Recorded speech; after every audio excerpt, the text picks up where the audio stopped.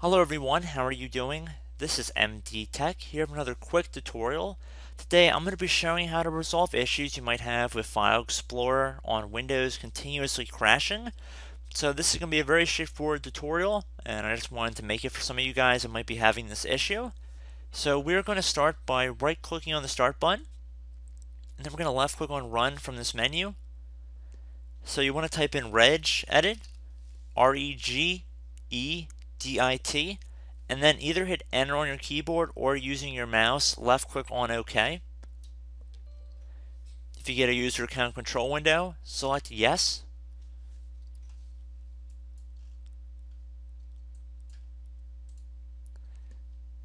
So you want to start by going underneath each key current user and left click on the little arrow next to that.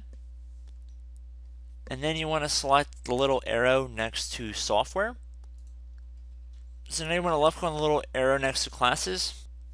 Now you want to scroll down until you get to local settings. Right here. And you want to left click on the little arrow next to that.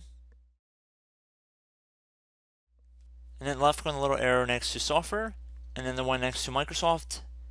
And the one next to Windows. And then the little arrow next to shell.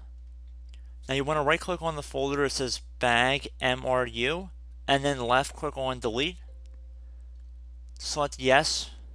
And then you want to select the folder that says bags. Right click on that. Left click on delete as well. Sure you want to permanently delete this key. Select yes. And then at this point you can close out of the registry editor.